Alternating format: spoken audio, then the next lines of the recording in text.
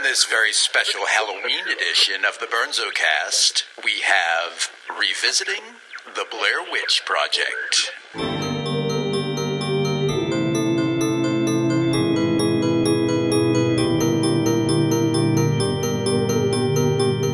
Good evening, everyone, and welcome to a very special Halloween edition of the Burnzo Cast. This is your host, Matt Boo Earns, speaking. Did you see what I did there? I said Boo Earns as though I'm a ghost. Tonight we're going to be talking about what is probably my favorite horror film of all time, or at least a horror film that is definitely on my list of top 5 horror films of all time. Now, you may be thinking that this is a movie like A Nightmare on Elm Street, Halloween, Friday the 13th, or perhaps Night of the Living Dead, Texas Chainsaw Massacre, The Exorcist, movies like that. No, my fellow ghouls. You may not agree that this film is the best horror film of all time, but I think we'll at least agree that it is one of the most unique movies, and it essentially spawned a whole new genre of horror films, which are referred to as found footage films. The movie I'm talking about, if you haven't guessed already, is 1999's The Blair Witch Project. But before we dive into this special Halloween Burnzo Cast episode, we do need to hear a quick word from our sponsors. So why don't we take a super quick break, and we'll be right back after this quick message.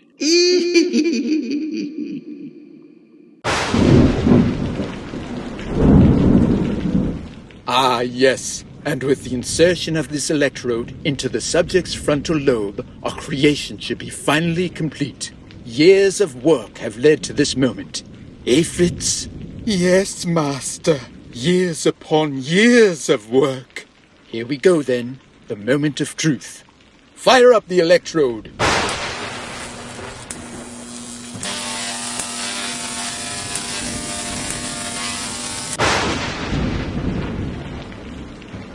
Look, Fritz. It's alive. It's alive. It's alive! Oh, actually no, it's still dead. Well, that's it. I give up. Not worth the second try. What do you suggest we do now, Fritz? Master, perhaps your time could be better spent reading a book by Matt Burns. Did you know his books are on Amazon.com now? Many of them cost only 99 cents. At most, you're only going to pay about $3. Yes, that's it. A book by Matt Burns. Come, Fritz. We'll go purchase these books and then read together by the hearth. Yes, Master.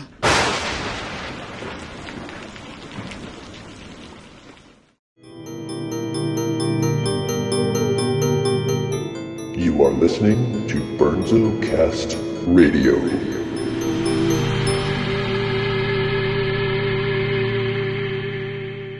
Okay, welcome back to the Burnzo Cast. Again, this is episode number 11. It's a special Halloween episode entitled Revisiting the Blair Witch Project. And I just want to say, I'm sorry for doing this episode of the Burnzo Cast. Why am I sorry? I'm not really sure.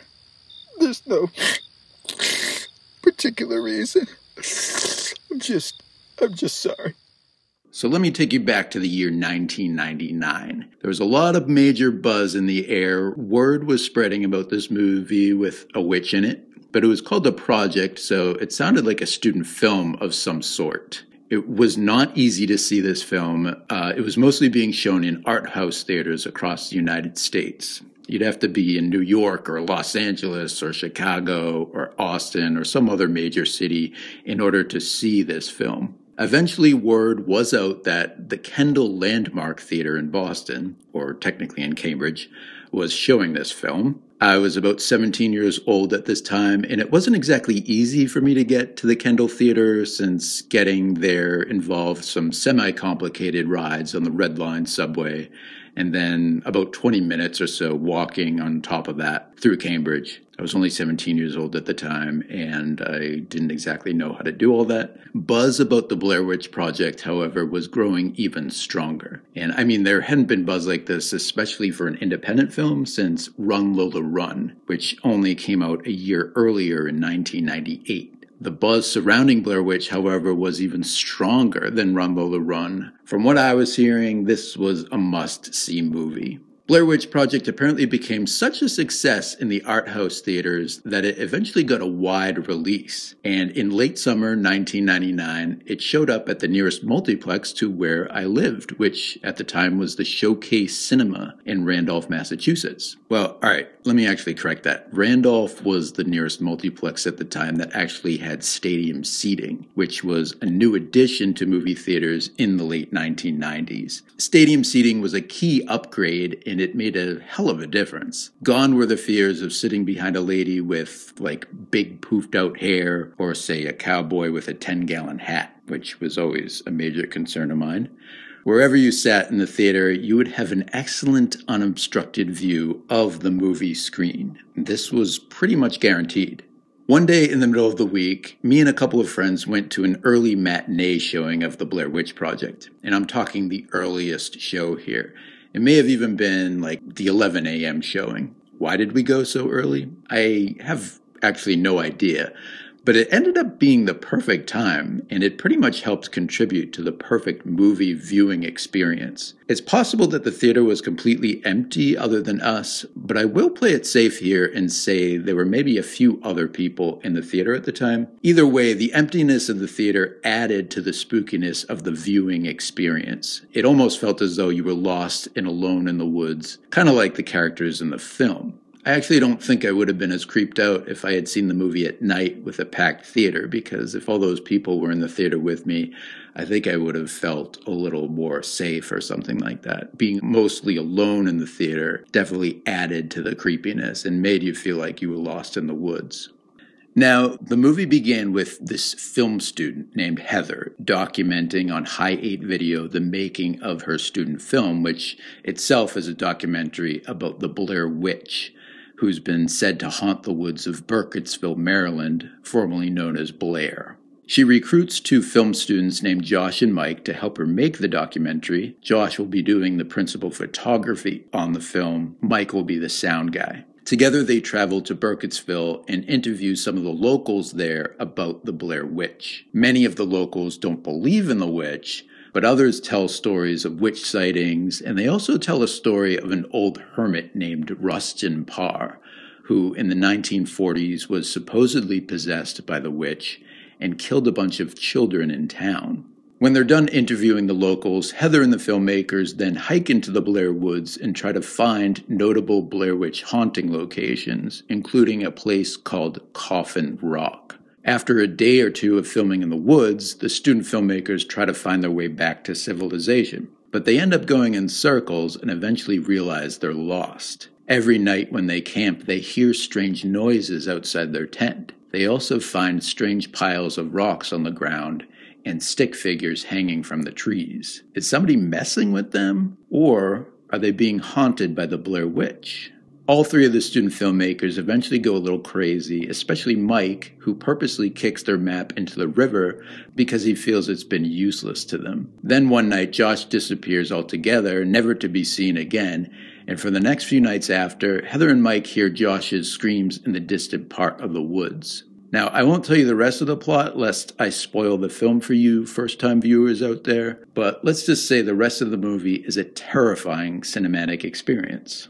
What I remember more than anything else about seeing the Blair Witch Project that one morning in late August 1999 was definitely the theater's surround sound. Yes, the surround sound. Again, the Randolph Stadium Seating Cinema was a relatively new theater, so it had the latest 7.1 digital theater surround sound, or whatever the most top-of-the-line digital sound there was at the time. It was probably that THX surround sound. Do you remember how they used to have that THX logo at the beginning of all the movies, and there would be that sampling of intense surround sound to give your ears a taste of how good that sound system was? Yes, it was that era, folks. It was an exciting time.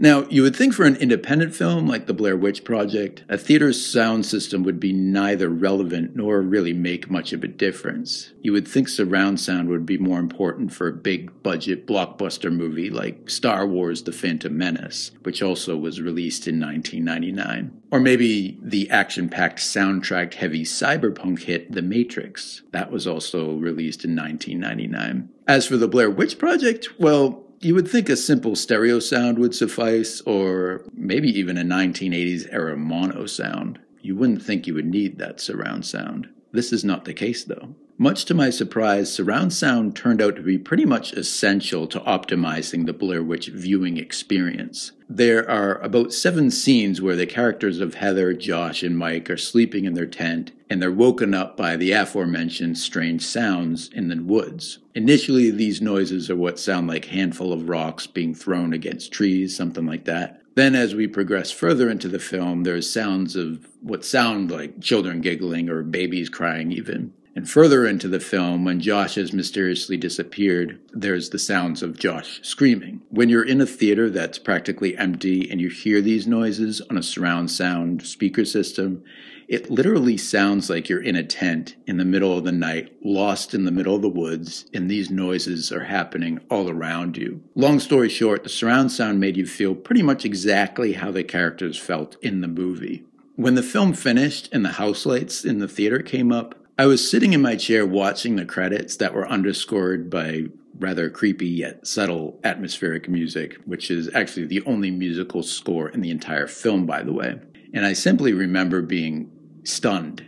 I know I may sound like I'm being dramatic here, but I don't remember a movie ever leaving the kind of impression on me that The Blair Witch Project did. I remember sitting in my seat, feeling almost paralyzed because I was completely blown away by what I had just seen. I was creeped out, yes, that is true, but I think more than anything else, I was blown away because I knew I had seen something incredibly unique and amazingly brilliant. I remember saying to myself, okay, I gotta get up now and leave this theater. But I was dazed. I did eventually get up and leave the Showcase Cinema, but I couldn't shake that shocked feeling all day. Also, I should probably mention that I literally thought what I had just seen on the movie screen was absolutely real. Yes, I thought 3 student filmmakers went to Burkittsville, Maryland, again, formerly Blair, Maryland, and shot a documentary about the Blair Witch. They got lost in the woods while they were shooting the film, and then a year later, their footage was found. Even when all my friends insisted that it wasn't real, and even when I heard the actress who played Heather appeared on David Letterman or some other talk show to promote the film, I still thought it was all real. It was kind of like some form of cognitive dissonance. I was in denial that it didn't actually happen. Why? Because the movie was that convincing. Okay, so I know a lot of you think I'm exaggerating here. You maybe have seen The Blair Witch Project and you're saying, that movie's not scary, or that movie was all a bunch of hype. There was indeed a lot of hype surrounding The Blair Witch Project in 1999. There's no doubt about that. And judging whether a movie is good or bad is usually rather subjective. However, I was absolutely convinced that The Blair Witch Project was, all subjectivity aside, an objectively brilliant film. In order to test this hypothesis, that The Blair Witch Project was an objectively brilliant movie, I needed to make sure that the film withstood the test of time and also withstood the test of multiple viewings. I want to say that I went back to see The Blair Witch Project for a second time in the movie theater, but I can't say this with absolute certainty because I don't remember doing that. What I do know is that when the movie came out on video, however many months later, I was sure to purchase a VHS copy as soon as it was available. After a second viewing and even a third viewing of the movie, I knew my hypothesis was proven correct. The Blair Witch Project was indeed not only a brilliant horror film, but it was a brilliant film in general. For the next several years, I would watch the Blair Witch Project almost every October to get myself into the Halloween spirit. I did this maybe up until 10 years ago, and this was around the time when I stopped watching VHS movies altogether, mainly because the VHS medium was obsolete by this point. Not too long ago, however, I started getting back into VHS again. I unearthed many of my old VHS tapes, and the Blair Witch Project was one of the VHSs I unearthed, the tape of which was still in rather excellent condition. Again, it had been about 10 years since I had last seen this movie, and I wanted to test to see whether the film held up after about 25 years. In fact, I think it's the 25th anniversary of the movie's release this year, 2024. I also wanted to see whether the film was as brilliant as I remembered it to be. I was about 10 years older from when I had last seen the film, and all the wiser. Surely this viewing would be the ultimate test to see whether the Blair Witch Project was one of the best horror films of all time. So I popped the Blair Witch VHS into my VCR, and I gave it a watch. Folks, I was not disappointed. Again, I know this sort of thing is subjective, but I think I would have to say that the Blair Witch Project is perhaps the best horror film of all time. I know a lot of horror movie buffs out there will beg to differ with me. I realize that some people may prefer slasher films like Halloween, Friday the 13th, Nightmare on Elm Street. Other horror nerds would slap me in the face and insist that a film like Night of the Living Dead or Texas Chainsaw Massacre are much better horror films than the Blair Witch Project. Then there would be the real horror movie connoisseurs who would probably point to some obscure foreign horror film that was made in Italy like Dario Argento's Suspiria, or in Japan, Takashi Miike's Audition comes to mind, yada yada yada. And then, who could forget about such horror classics as The Exorcist, Frankenstein, Dracula, Nosferatu, and even Slumber Party Massacre 3. Of course, that's a horror classic one, right? Look, I'm certainly not arguing that all these horror films aren't great horror films, but the thing is that most of those movies, with a couple of exceptions, are missing two main ingredients that the Blair Witch Project has. One of these ingredients is that what happens in the Blair Witch Project is quite possibly something that could happen in real life. I know a lot of people are raising their eyebrows now, but hear me out on this. First of all, it's very easy to get lost in the woods, right? We can all agree on that. However, it would also be possible for there to be some sort of anomalous electromagnetic Bermuda Triangle-like phenomenon found in the woods that could, make us confused and disorientated, screwed with our compasses, made us hallucinate, and ultimately drove us to insanity. On top of all that, I don't know about you, but I think there is the possibility that an area deep in the woods could be cursed, whether it be due to ancient Indian burial ground or Indian battleground, something like that. Additionally, I think an area in the woods could be cursed due to occult practices. In Blair Witch, weird occult-like things happen at the place called Coffin Rock. And these dark occult rituals could have indeed opened a door that allowed very dark demonic energy into the woods. Okay, maybe you don't believe in demonic energy or opening doors to lower dimensions or even Bermuda Triangle-esque electromagnetic phenomena. But the fact of the matter is that the Blair Witch story could possibly happen. I mean, it's not like this is Child's Play, right, where a possessed Chucky doll is going around murdering people. The Blair Witch Project never actually shows the witch. We just sense her presence. So it's kind of true to what most people would experience in a real haunting, whether this haunting is actually happening or being hallucinated for whatever reason. Actually, now that I think of it, you could toss aside the whole haunting element to Blair Witch Project and pretty much interpret the film as a completely non-paranormal story. Think about it now. Heather, Josh, and Mikey get lost in the woods. That's realistic enough so far. Then Heather, Josh, and Mikey start hearing strange noises in the forest when they're asleep at night. These noises could be attributed to hallucinations induced by the aforementioned Bermuda Triangle, like geomagnetic phenomenon, the electromagnetic frequencies of which could affect the brain and basically make a person feel as though they're being haunted. But then there's the ending. The witch finally kills Heather and Mikey, right? But what if that's not what happened? What if what happened is Josh, who had gone off missing by this point in the film, kind of went psycho from being lost in the woods, and he was sleep deprived and hungry, etc. Not to mention the fact that he was pissed at both Heather and Mike for losing the map, right? So maybe Josh went and murdered Heather and Mikey because he was pissed off and maybe kind of crazy. That's an interesting interpretation, but it may not make all too much sense because at the end we see Mikey standing in the corner facing the wall, which we know is what the Blair Witch possessed Rustin Parr used to make children do when he slaughtered them back in the 1940s. And also, how do you explain the weird witchcrafts made out of the sticks and stones that the three film students encountered during their travels in the woods? There probably has to be some sort of paranormal element to that, but I suppose you could also chalk it up to a real-life coven or some other ritualistic occult-like behavior being done by the locals. Okay, moving on now. The second ingredient that the Blair Witch has that other horror films don't have is that it's really realistic. And I mean the acting and also the way it was shot. From what I understand, there was only about a 35-page screenplay written for the film, mainly as an outline, and the rest of the film, including all the dialogue, was apparently improvised. In fact, for much of the filming, there was no director or film crew even present. Heather, Mike, and Josh were literally lost in the woods by themselves, doing all the filming themselves too.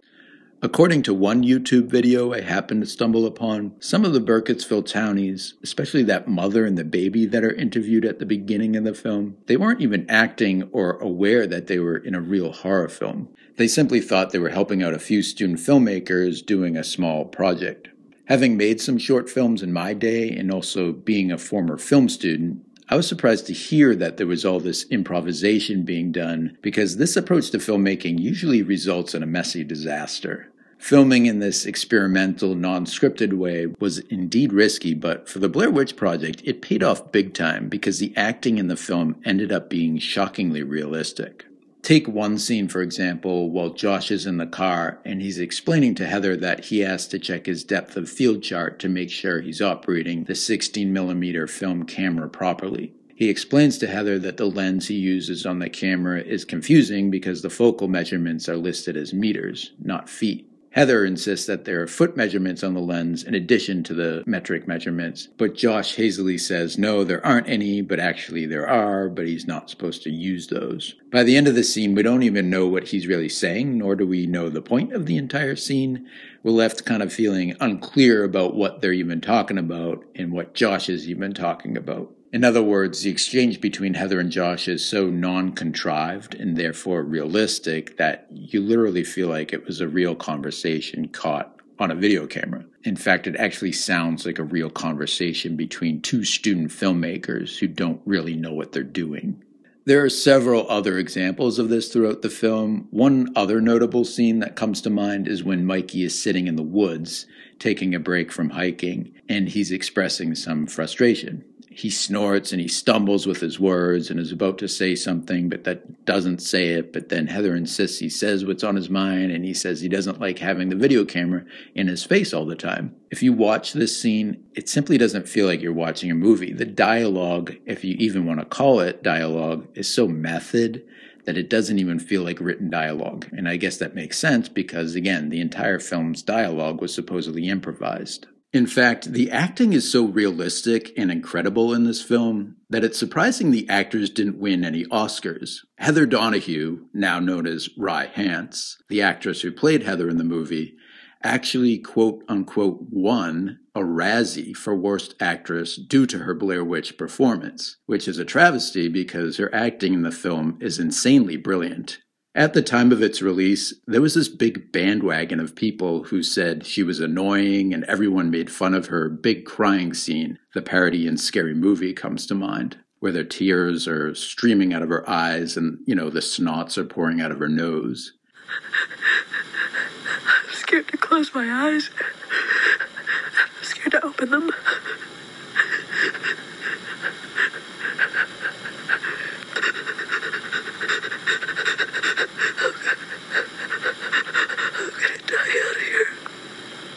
But please, please, please watch that scene today and tell me it didn't deserve an Oscar. And boy, what about that very end scene where she's screaming in hysterics?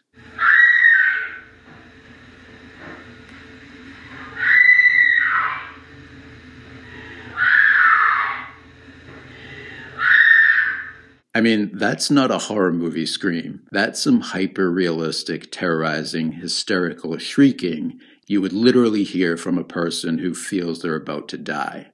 Speaking of that end scene, I need to talk about how that sequence in the abandoned house was shot and how absolutely freaking brilliant it was. I'm talking about how the audio is separated from the video throughout much of the climactic finale. What I mean is that we're often watching the film from Heather's point of view, shot on a silent 16mm camera, while the audio we hear is always from Mike's high-8 video camera. This is super disorientating because we're in Heather's point of view at many times, so we would expect her screams to be close, but they're instead heard in the distance. This needed to be done because audio has to be recorded on a separate device like a Nagra or a DAT when you're shooting on film, unlike a video camera where video and audio are recorded onto the same tape simultaneously. I'm not sure if the filmmakers knew the end result of cutting back and forth between cameras while using a single audio source would be disorientating for the viewer, or maybe it was a happy accident.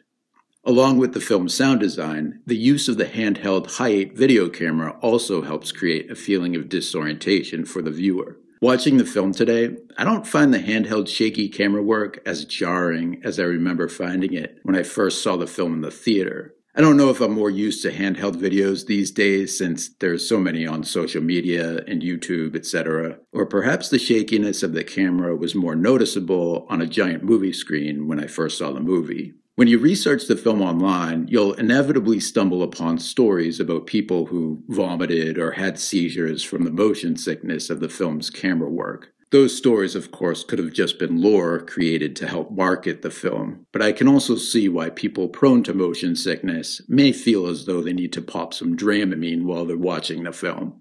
Aside from its disorientating effects, the handheld amateur-styled video also helps add to the movie's realism, especially the parts where the video would start recording just a beat after the actor would begin speaking.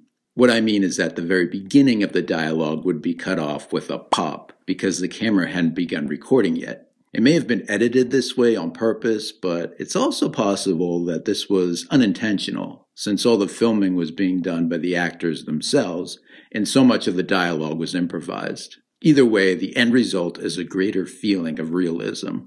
Long story short, realism is key when you're trying to make a truly horrifying film, and the Blair Witch Project is probably one of the most realistic feeling horror films ever shot, and therefore one of the most horrifying. Upon doing further research, I discovered that there was actually a plan to reveal the witch at one point during the movie. I think it's when Heather is running from the tent and she hysterically screams, Oh my god, what the fuck is that? What the fuck is that? Supposedly there was an actor or actress dressed as the Blair Witch, and Josh was supposed to pan his camera over to the left at this point, but he forgot to pan over and the witch never got revealed. This was definitely a happy accident because if the witch ever did get revealed, it would have ruined the entire film. Of course, most non-indie horror films, especially those filmed these days, would have been pressured, likely by studio executives, to have a jump scare reveal of the witch, along with other spooky computer-generated elements. Although these kind of jump scares and special effects can be horrifying in their own way, it's the very fact that they are effects that immediately render the horror movie less realistic, and thus much less horrifying than a movie like The Blair Witch Project turned out to be. So what do you think? Am I crazy to call The Blair Witch Project the best horror film of all time and perhaps one of the best films of all time? I mean, you have to take into consideration that this film was made in a way that was completely unprecedented and audaciously experimental. The filmmakers basically gave Heather, Josh, and Mike a couple of cameras and some audio equipment, and then had them go camp in the woods for 8 days. Each day, the actors would get some notes telling them what to do or how to act for the day, but other than those notes, everything was completely improvised. The film crew was never even present on set. They mostly hung out, dressed in full camouflage, mind you, in the outskirts of the woods, occasionally setting up props like the piles of rocks on the ground or the creepy stick figures hanging from trees for the actors to stumble into and or react to in an organic, non-scripted manner. The actors did all the filming themselves and for the most part never broke character unless of an emergency, in which case they would say the safe word taco and everyone would get real for a few moments. If there was an even bigger emergency, the actors would use walkie-talkies and say the word bulldozer, in which case the film crew would go and help them. To paraphrase the 1997 backstage casting call for Blair Witch Project, the safety of the actors was the film crew's priority. The comfort of the actors, however, was not. Each day during the shoot, the film crew provided less and less food for the actors to eat, forbade them to ever shower, and overall tried to get them as stressed and uncomfortable as they possibly could without putting them in any actual danger. The end result of all this was perhaps the most authentic performances ever to be put onto film. Normally, an experiment so ambitious would have turned into a disaster, since the success of film shoots usually depend on a well-scripted and well-coordinated production schedule. But the makers of the Blair Witch Project decided to roll the dice, and it paid off, both in the sense that the film was such an artistic success, but also in the sense that it was such a financial success as well. The Blair Witch Project, after all, was shot for about $30,000, but it ultimately made a whopping $250 million at the box office worldwide. So when you take all the above into consideration, I think you have no choice but to conclude that the Blair Witch Project is indeed the best horror film of all time, even though it may not be a favorite horror film of yours. As far as it being the best film of all time, it is most definitely a contender for that as well. Also, I must say Heather Donahue's performance in the Blair Witch Project is one of the best female performances in cinematic history.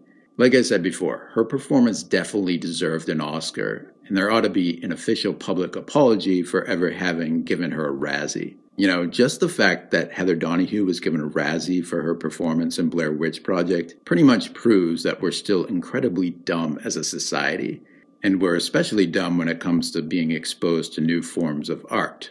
It always takes us a good 20 years or so to appreciate new art in a way that it fully deserves.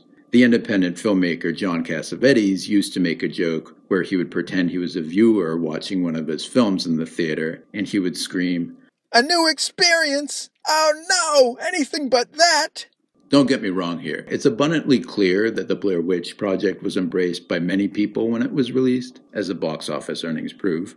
But I'm not sure if the full cinematic experience that was the Blair Witch Project was ever fully appreciated until years later. Blair Witch Project certainly provided a cinematic experience unlike any other up until that point, and very few movies will ever come close to matching such a cinematic experience in the future. Even though many found footage films have tried to match and or outright imitate the Blair Witch experience, they never even came close. Blair Witch Project will always be a rare, one-of-a-kind film.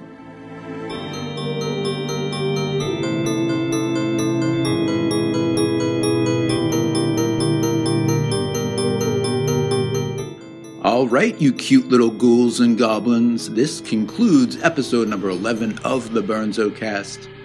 I have a feeling that a lot of you listeners out there have seen the Blair Witch Project, and you likely agree with most, if not all, of what I said about the film in this podcast episode. Some of you, however, may completely despise the Blair Witch Project, and that's okay too, even though I would encourage you to maybe take another look at it, especially if you haven't seen the film in a while. Now that the dust of all the hype has settled after about 25 years since its release, I think it'll be easier for you to watch the film with a fresh, objective eye and possibly, just possibly, see it for the work of genius that it is. All right, everyone, more episodes to come. I think my next podcast episode will be a Christmas-related episode. I'm not totally sure yet, but there's definitely going to be a 12th episode before the end of this year, 2024. So until then, can you guys just please do me a favor? Just knock it off and do me this one favor. And be well.